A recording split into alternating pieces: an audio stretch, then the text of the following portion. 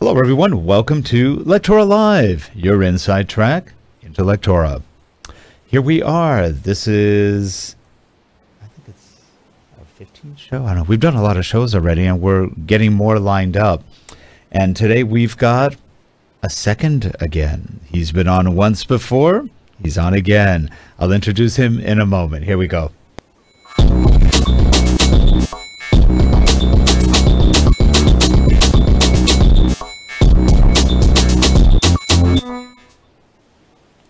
And we are back, and I'm joined today by Sergey Snegirev. He is the president of BranchTrack, branchtrack.com, and he's joining us for the second time. I had the pleasure of working with him at DevLearn in the Trivantis booth just about 2.5 weeks ago, and that was a lot of fun meeting him in person. And here we go. Sergey, how are you today? Hi, how are you? I'm really great, really excited for the second time. Yeah. So what was your experience like working in the Trivantis booth and getting to show BranchTrack and just meeting everybody? Oh, well, that was definitely exciting. Frankly, I haven't done a lot of shows in my life. My first job actually was a conference organizer, so I know how it works, but I've never been on the exhibitor side. And this opportunity to spend 2 days with Lectora team, talking up people, trying to push a little bit of Lectora products, a little bit of course meal products, and of course a little bit of BranchTrack products as well. That was fun. Of course, spending 2 days on my feet wasn't that much fun, but otherwise that was pretty great. I think I've done about one BranchTrack presentation for every Lectora presentation. And I think that was pretty unique for Lectora as well, because I don't think many other exhibitors had real customers and users on their booth to serve as a living testimony of kind. So I think it was good for everybody, and it was good fun, especially outside of the show. We were in Las Vegas after all. Yeah. See, now Las Vegas is not my favorite city. So, but how did you feel your first time in Vegas? I was, well, I don't know. On one hand, it all looks a little bit surreal. Everything is a little bit like in the movies. You know, it feels like you're walking through a set on Hollywood grounds, because everything is a little bit unreal, a little bit plasticky, and everything is a little bit Ocean's 11. But then when you get the hang of it, I think, you know, a couple of days in, I was really having a lot of fun. I actually planned my journey so that I have 2 full days after the show to enjoy Vegas. And I think that was one of the best things I could do this year. I went to a David Copperfield show. That was absolutely fantastic. I went in for a poker tournament. I actually went in for a craps lesson and played a little bit of craps. Now that game is not a mystery to me anymore. I think I had good fun, and I think I left Vegas cash positive, which is that's important. Good. That is a good thing. Yeah, most people don't really leave cash positive as much as they want to make believe they do. So I hear, but I think I was about $20 up or something, and surprisingly, not thanks to my blackjack or poker skills, of which there are none, but thanks to just blind luck on my last day in slots. That's it. Interesting. Yeah, it's an interesting place. It is an interesting place. They do a lot of conferences in Las Vegas. Not my favorite place to go. If I can avoid Vegas, I will. I think living in California, I'm so used to not smelling smoke anymore that when I go there, it's like my head hurts. But yes, I know what you mean. That was the worst part of Vegas, frankly, because here in Europe, smoking is banned pretty much everywhere. Is it really? So that yes, you can't smoke in public places, not even on bus stops, and so on. That's changed. And in Vegas, the second you walk out the airport terminal onto the street, and it's like smog, not just. people smoking, but it's really difficult to breathe. And in some places it was really unpleasant. I'm not a smoker myself, but that was a bit surprising. It takes a bit getting used to. I never take smoking rooms in hotels, so having that around was not fun. But otherwise, also part of the atmosphere, literally. It is. Now, I do love the architecture, the massiveness of the buildings, the lights. It's very nice from that point of view. I just don't care for it. So it's an interesting show. The show was busy. I didn't think it was as busy as it could be. I didn't see that much traffic in the expo hall like I've seen in other ones. And I think partly because it was outdoors, you had to go outside of the main building. And people are funny. They don't like to go outside when it's 100 degrees. So no, they don't. And I think it was a very weird decision by the organizers to actually have the conference part in one building and expo in another building. So they had to lure the attendees into the expo hall with free lunch, literally. And I think that did impact the footfall, and there were times when it was a little bit too quiet. But generally, I think we got a couple of hundred leads, and I personally had a couple of very, very positive conversations with prospects. So that's good. I think it worked for me, at least. That's good. So, Sergey, you and I have a new thing that we're going to be doing. We both got invited into the Lectora advisory board. So I am definitely looking forward to that. Frankly, I'm not sure how much we can talk about it. We've both just signed the non-disclosure agreement, but I'm personally very much excited to have this opportunity to give direct feedback to the development team and to the managers.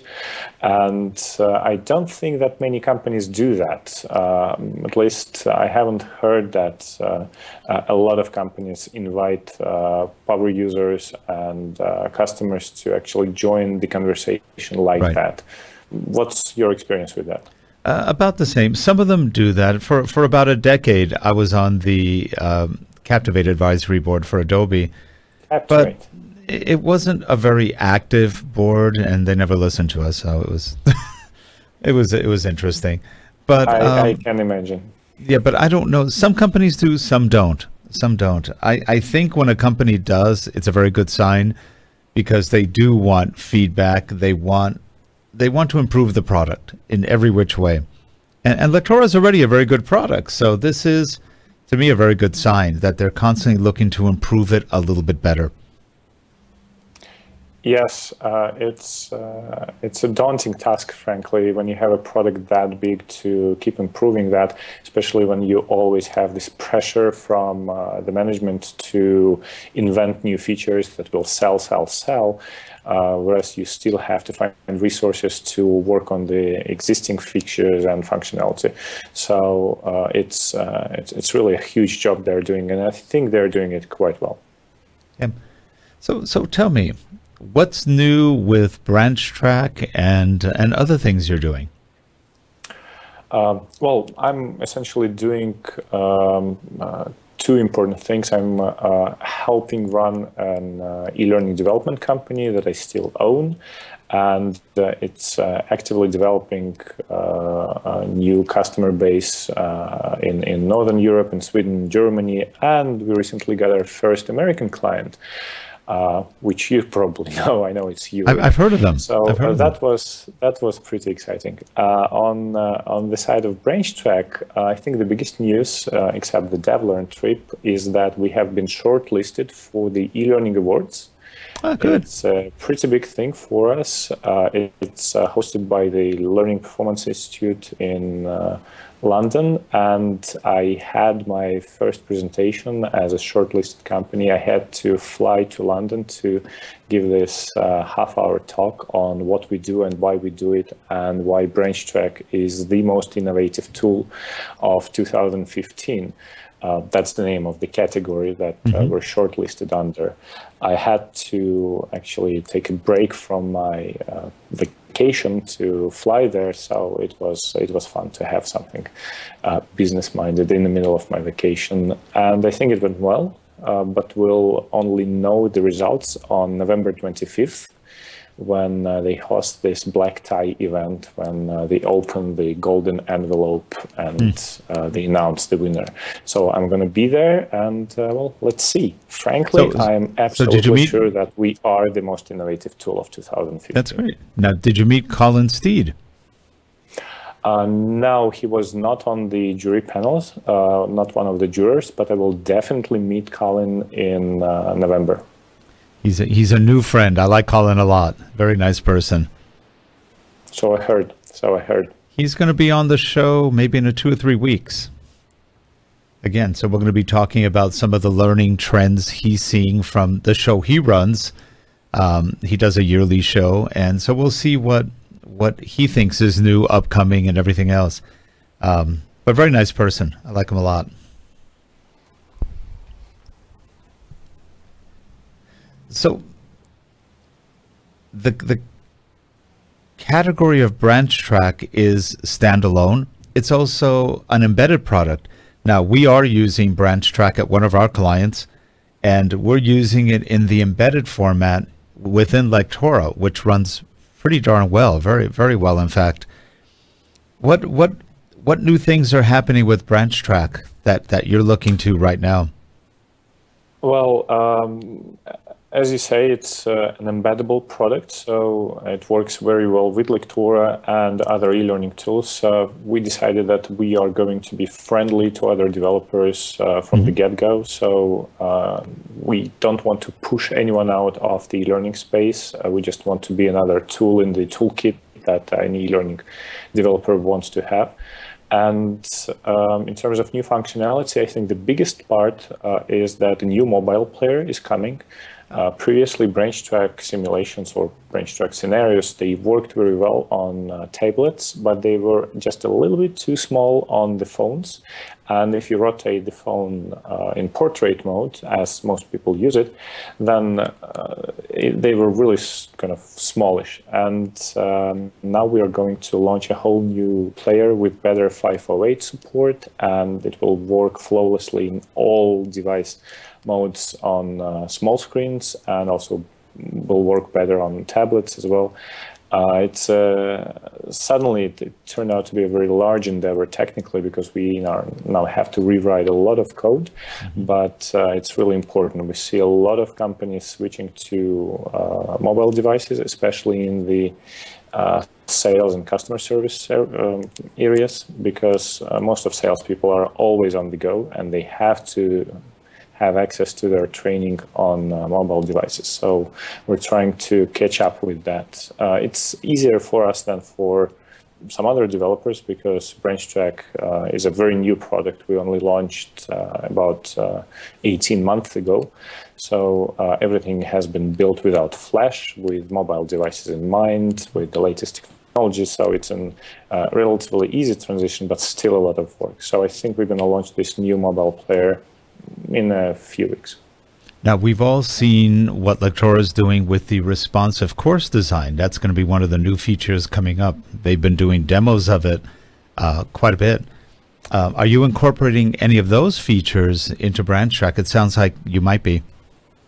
Well, frankly, Lectora's launch of responsive course design, for those of you who don't know, it's the upcoming feature in Lectora where you can build separate layout for your course aimed at different devices, from small screen phones to tablets to desktop PCs. And Lectora will take care of scaling up or down of your content. It's a pretty exciting functionality, and it's pretty unique. I think only Captivate has something like that in stock, and most other tools have nothing like that. So the launch of that functionality has been an inspiration for us. We understand that a lot of people use branch track as an interaction embedded into Lectora, which is easy to do. And if Lectora is coming to mobiles for good, then we should support that as well. The way that Branch Track works is different. It's much more automated because we are not a full-blown authoring tool where you start with a blank canvas like in Lectora and then you can do whatever you want. We are what I call a content-centric tool. So essentially what the developer does is to provide content, one thing that we can't do, to create the content of the scenario.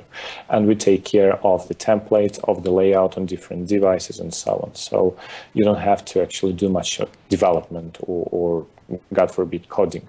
So our approach is different from Lectora's, but we're following in the footsteps. And I think we'll launch it about the same time as Lectora RCD launches. I hear it's going to be around in November. That's what I heard. That'll be good. Now, you have quite an interesting honor with Trivantis. You are the most prolific person on the community forum. I probably am the person with most free time on their hands because when I need to escape my emails, I don't go to Facebook. I rather go to the community and check out what people are talking about, what's the latest question they might have, and I get my kicks from helping people. Just makes me feel a little bit better about myself, frankly, when I can help someone to achieve something faster. So probably that's why I'm probably more motivated and I have time to do that. I'm sure there are many more people who could contribute in many ways to the community, but they might be a little bit too busy to do that. Now, of the work you've done on the community, are there any trends you see in terms of questions people ask, things that they either get more stuck in or they feel they need more help in? It's difficult to say. What I can say for sure is that I don't see a lot of people asking very simple questions. Probably that's because Lectora has been around for quite some time, so they had the chance to iron out everything related to new user onboarding. Their training is excellent. It's pretty easy to catch up with the tool because if you know PowerPoint or Word, Lectora is easy for you. Most people ask really difficult questions. So instead of, let's say, how do I embed a video on a page, I would encounter questions like, how do I create a button that jumps 10 seconds ahead? Or how do I make sure that when I return to the page, the video is bookmarked and resumes from where I left it, and so on and so on. So pretty advanced questions. And it's pretty fun to dig into the coding of Lectora, to try and play around with different functionality and see if I can actually solve that problem. One of the things I really find with Lectora that I've always enjoyed from the beginning is the amount of power you have through actions or group actions or action groups that can really allow you to do almost anything without having to be a programmer. Well, my problem is that I am a programmer. I know how to code in JavaScript. So, and you know what they say? It's when all you have is a hammer, everything looks like a nail. So if you know JavaScript, it seems to be the easiest shortcut to any solution. So I think the breakthrough for me was at 2 years ago at Lectora User Conference when I saw someone build a whole Space Invaders game in Lectora without using any JavaScript. It was only based on actions and variables and conditional actions and so on and so on.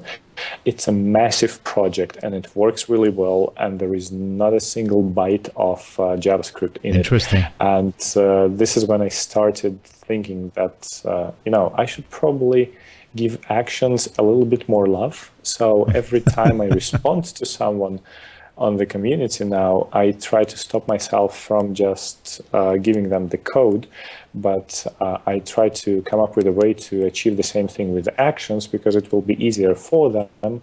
And it's also a little bit more challenging for me, because I have to change my mindset to do that. But actions and grouped actions and variables and conditions are really powerful, and you can achieve a lot with that. So I'm trying to teach myself that a little bit. Yeah. What do you see as one of the most powerful features of Lectora?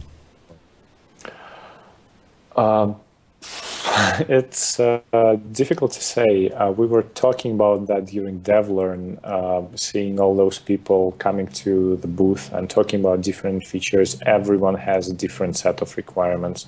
Someone likes the fact that Lectora is HTML5, not just compatible, it's all HTML5. There is no Flash in it at all. Some people like the fact that there is an online version that you can run on Mac, or you can share between several people without having to reinstall on different PCs. Some people like something completely different. For me, it's always been the fact that you can incorporate anything into Lectora. If you like Captivate and you like building software simulations in Captivate, it's easy to bring them into Lectora, wrap them into Lectora, and then have all the power of, let's say, actions or HTML or whatever have you added to it. So you can concentrate on what other tools do best and then bring it all into Lectora, because it's so powerful, it can encompass everything, and then you have the best of all the tools. If you try to bring some external content into some of those other tools, it'll be just painful, and Lectora does that very well. We used to call Lectora the great container, because you can put everything into it. And for the most part, it works. No real issues. And like you said, with JavaScript, you can communicate with all the internals pretty easily. Yeah, absolutely. Now, explain a little bit the difference between BranchTrack as an online software as a service versus as an embedded piece of software. Well, essentially, BranchTrack is just a website. If you go to branchtrack.com, the name, it's easy to remember: branch for branching scenarios and track for tracking the learning outcomes. So branchtrack.com, you register, you get the editor right there. You just register, you literally fill out a couple of fields, and you have yourself a 14-day trial. Then everything you do is online, like in Google Docs, for example, and everything you produce can either be hosted online on our server, or it can be downloaded. Either way, you can take the output of BranchTrack, take the actual working scenario that includes images and media, graphics, videos, voiceover, and bring it into any other tool. For Lectora, we even have the special option to export the library object, so that it's a single file that you can drop onto a Lectora page, and it will automatically set up itself as an embedded external HTML object with all the resources attached, with all the dimensions set for you, and so on. So it's easy to embed.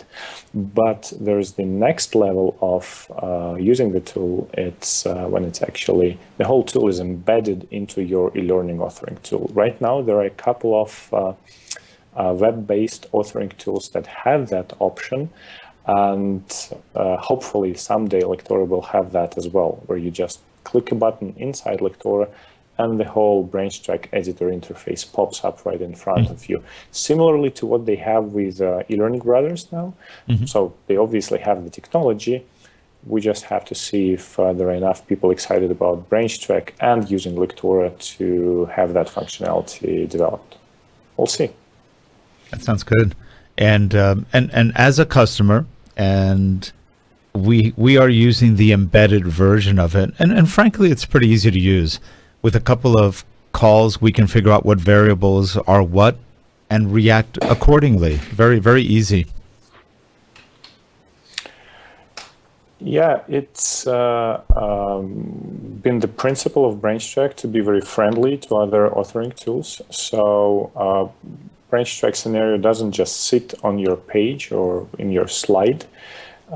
It actually actively talks to the parent wrapper or to the grade container, as you put it, and reports how much points the learner scored within the scenario, whether the scenario has been completed in its entirety or which specific scene the learner is currently in.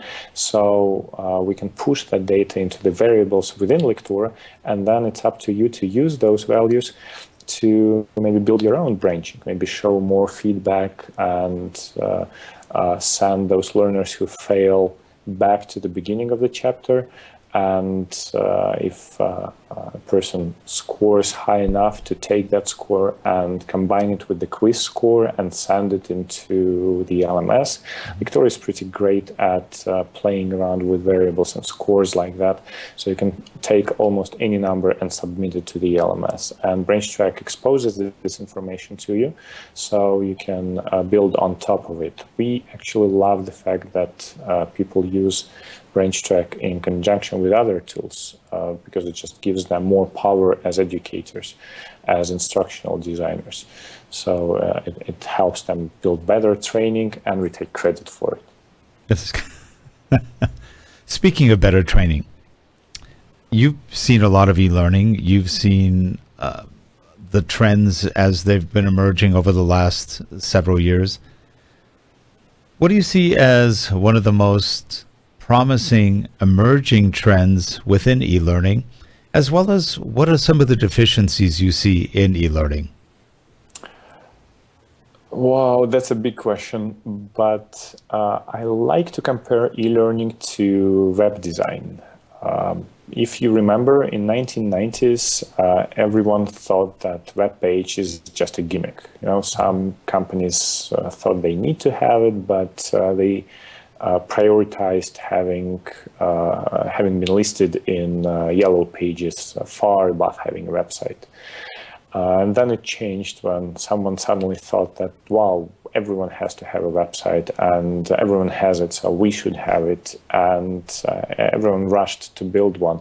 And that was the golden age for web developers because you couldn't build a website yourself. You had to hire a professional to do that, and it was pretty an expensive endeavor. And then everything changed again. Suddenly, it's easy to build websites using WordPress, all those templates. It's easy to host thanks to companies like Amazon or GoDaddy.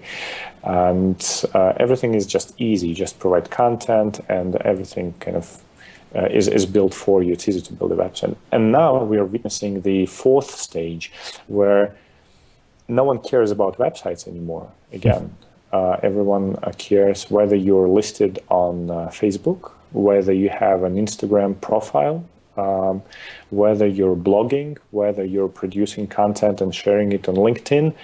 And I think e-learning is following the same pattern. It started as almost a gimmick. You know, why would we have e-learning? We have such wonderful trainers, and who wants to kind of use those bulky CDs with video lectures and so on. And then it moved to the stage where everyone understood that e-learning has all those advantages of cost saving, of rapid deployment, of being very flexible, being adaptive, and so on and so on. But you would need a professional e-learning developer to build that. I think we're in the end of this stage right now, where companies hire e-learning development companies and e-learning developers to build training. It's becoming much easier now to just provide content and it will be built for you using templates, using tools that are smart and sophisticated enough to adapt to whatever device or layout or purpose you want to use it for. All you have to do is to add that content. And to continue this analogy, I'm foreseeing the fourth stage in a few years as well. Whereas no one will care about e-learning, about e-learning courses as we know them now. Everyone will care whether you have shared enough information about your products on your internal Wikipedia page or Wikipedia system, whether you have created enough apps for your employees to tap into and use as job aids, whether you have enabled your management and employees and advisors and supervisors to talk to each other online in corporate social networks, and so on and so on. No one will really care about e-learning courses. No one will have time to take courses. They will look for quick solutions at their fingertips. We're not there yet. There are not many solutions for that, but I think this is the trend. And we've already witnessed it in web design, and I'm sure it will happen the same way in e-learning as well. So bad news for the e-learning developers, you'll be out of job in 5-10 years for sure. Maybe. Hard to say. These industries don't move that fast sometimes. I keep laughing every time I hear e-learning, people saying it's a new industry. Well, it's only been around 40 years, but it's every year there's more capability, not necessarily with all the tools, but with the speed of computers, the internet, everything else. So in that respect, it's newer, but it's not new. So it's interesting. Well, here's a fun fact. The word e-learning, as we know it, originated in 1999. Mm-hmm. Before that, everyone knew it as computer-based training. Right. I don't think anyone calls it CBT anymore. Yeah. So it's relatively new and it's changing. And what scares me is that the pace of that change is increasing every year. That's true. And I keep joking that we're in e-learning now. What's next? F-learning? Oh yeah, maybe. I get it. Maybe. Yep. Maybe we'll see Z-learning at some point. Yeah. One of the trends I see a lot is video. Everything's becoming video because it's very engaging.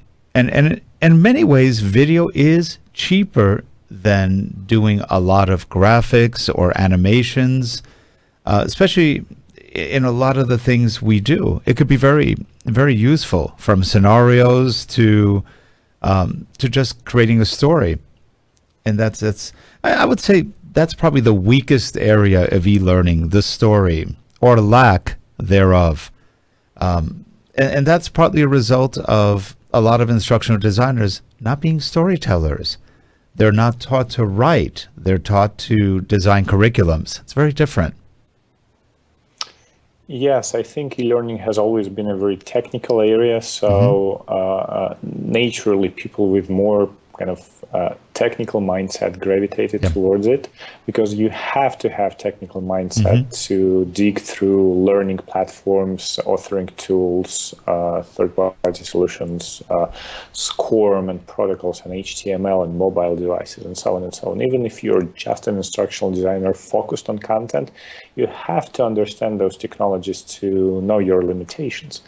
So those natural-born storytellers, I don't think there are a lot of those in e-learning, and this is why I think it's important to see that fourth stage of e-learning development, where the technicalities will just disappear. It will be all about who generates more exciting content that people want to listen to, without thinking too much about how it's going to be delivered. Right. Computers will take care of it, but you're absolutely right. We don't see enough storytellers. No, so a lot of things are out of context, and that's where I think the training falls in many cases. Without context, most people don't know how it applies to them. I see that a lot in corporate training. Yeah. One thing that I learned quite early on, it's from, surprisingly, it's from two people that created South Park. South Park, the offensive, hilarious cartoon. And the guys, the directors, they were talking about storytelling. And they told that Bad storytelling uses a lot of commas and ands. So you tell one thing, another thing, and then another thing, and then another thing, and then another thing, and then something else. And that's just bad storytelling. And this is exactly how most e-learning courses are structured. But good storytelling is based around words like therefore, because of that, and also this cool part of meanwhile back at the farm or back at the ranch. If you tell a story in a ways where one part happens because of the other part, and therefore it leads to the third part, meanwhile, and then we circle back to the general principle of what we're trying to convey, you just create a much more immersive story. And it's easy to use that kind of template, even with the same materials that you have. Just try to find that logical order of things. Try to find that because of and therefore part of your narration, instead of just dumping that content on the learner. And I think that behind all those technicalities, e-learning developers don't always have time to do that, or maybe energy to do that. So I'm really waiting for those times when technicality is gone out of e-learning and it's all about content. This is one of the things we're trying to achieve with BranchTrack as well. There's very little technicality to it. It's all based on the story you want to tell, the branching story. Right, and in essence, something like BranchTrack kind of adheres to the Socratic approach, where a question begets another question, eventually you get to an answer. But if you don't ask a question, or if you're not sure what to ask, or if you give somebody the answer immediately, do they learn? Probably not. So it helps to keep the dialogue. Yes. Well, I never thought about it as Socratic, but you're probably right. Because what I see a lot of people do on BranchTrack is to create those fake branching scenarios where there's no branching. There's a few reply choices that or a few ways that you can try to explore, but all of those wrong ways are labeled as wrong and they're blocked off by feedback of don't do that. And then there's only one correct path that lets you move to the next step in the branching scenario, where you're presented with more choices and only one of those choices is correct and all other choices are blocked off with feedback, no, we don't do that. And instead of being immersed and engaged into a branching story where you want to explore and see the outcomes and see what happens in that story, you're being pushed down this corridor with a lot of locked doors and alarms around you, and you're running and hating towards the end, trying to get out of all the whole exercise instead of actually learning. So what I encourage people to do is to let people, we're talking adults here, let people see the consequences of their choices. So branching is really easy. You create a challenge, you give people a choice how to act within that challenge, and then you let them see the consequences of their choices and understand the gravity of their choices, instead of telling them that this works and this doesn't work. This is not how adults learn, but this is how most e-learning is designed. And that really breaks my heart, and this is one of the things that we try to design BranchTrack against, and still I see a lot of people do that. So we try to educate them in a friendly manner. One of the things we've done for years, and more often than not, they don't let us do it. I like to put out a question right at the beginning of something I know they don't know, but I want to see how they react to the problem and how they try to solve it. And they may solve it incorrectly, or at least partially correctly. You know, that's where BranchTrack could come in handy, where you don't have to give them a right or wrong.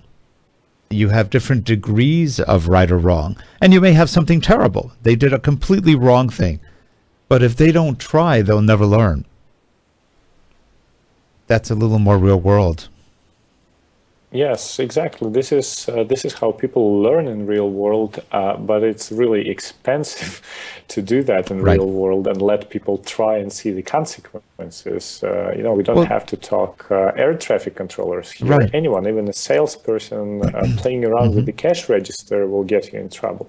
Yep. But it's e-learning. You can do whatever you want. You can let people break things, and somehow we don't. And that's sad.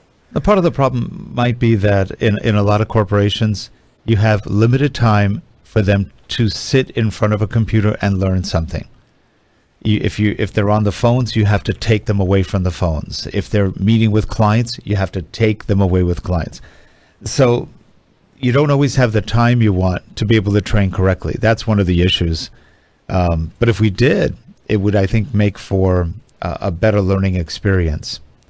And I don't think gamification is the solution. Maybe elements of game design, yes, but more often than not, like you said, we guide them through the right answer.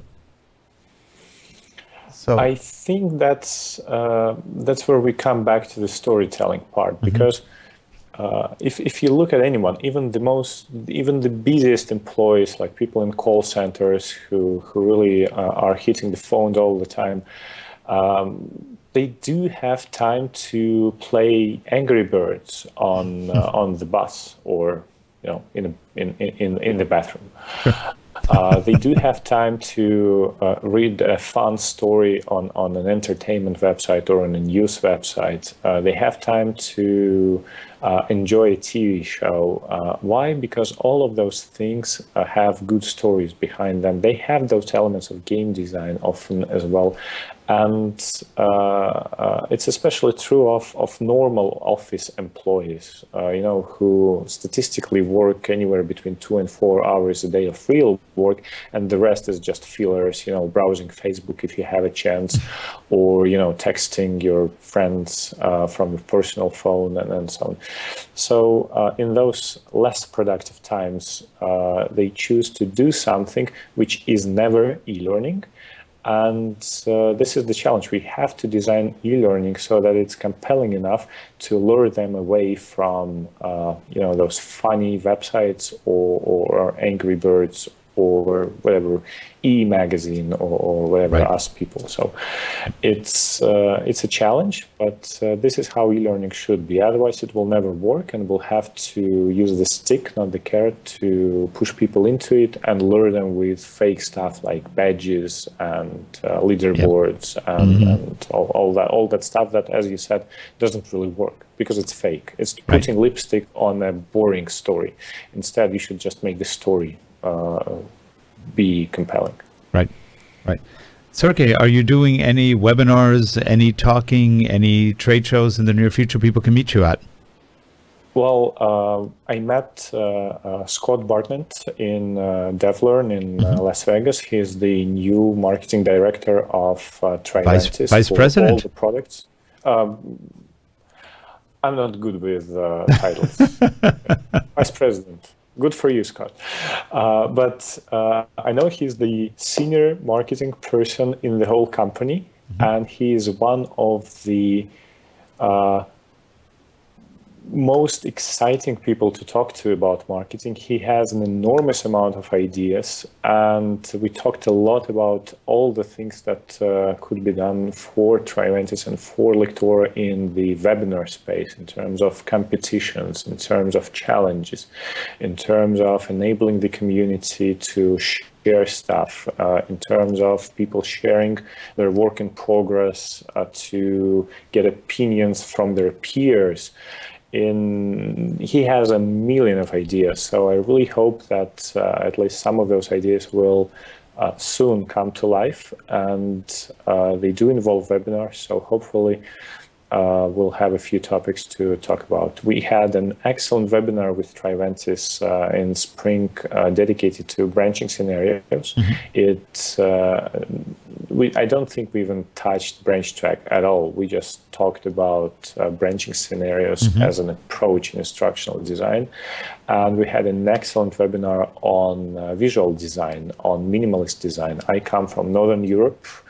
And Swedish minimalism is a very powerful visual philosophy that I try to expose people to inspire them.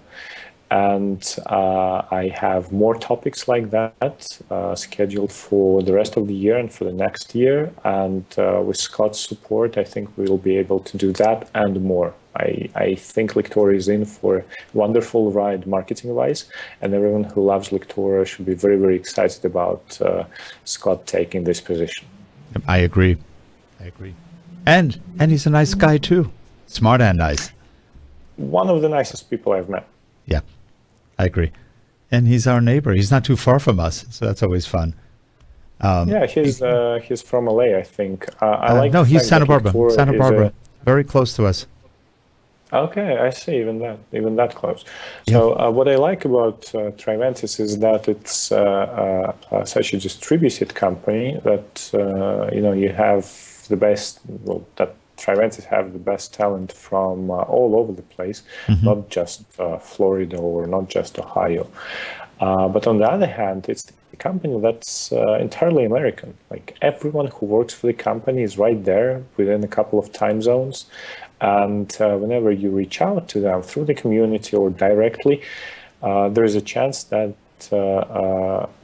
you will meet the CTO or the VP of marketing or one of the developers directly. You never go through support guys. You always talk to the people behind the product, and I think that's unique, and that's something that Lectora don't talk about that often. But you don't have that with other tools or other learning platforms. Right. You always have this, remote support call centers that you have to go through before some developer takes your call reluctantly and so on. With Lectora, it's entirely different experience, and I think they should talk about this a little bit more. I think this is one of their strongest sides. It's a very good differentiator. Yeah. Yeah. Well, Sergey, a pleasure having you on again. I'm glad you could make it today. And if people want to get a hold of you, what's the best way? Well, you can comment right under this video. If you're on YouTube or you're watching this on the community, I'm monitoring these things, so I will notice. You can also go to branchtrack.com and get in touch through the website hello@branchtrack.com or Sergey, but it's hard to spell, so hello@branchtrack.com. I will make sure to get that email. And of course, there's Triventis community. If you want to reach out through that to me or to anyone else, there's a lot of people who are willing to help, including the new community manager, right? Sounds great. Well, we are at the end of our time. Thank you much again for being on today. Good luck with Branch Track and all the things you're doing. And good luck with the awards in November. Hope that that turns out for you. Thank you. I'm holding my fingers crossed. Yep. And for all you people watching on YouTube, please subscribe. Give us your feedback. We definitely will keep an eye on it too and get back with you. Have a good one, everyone. We will see you next week. Bye-bye.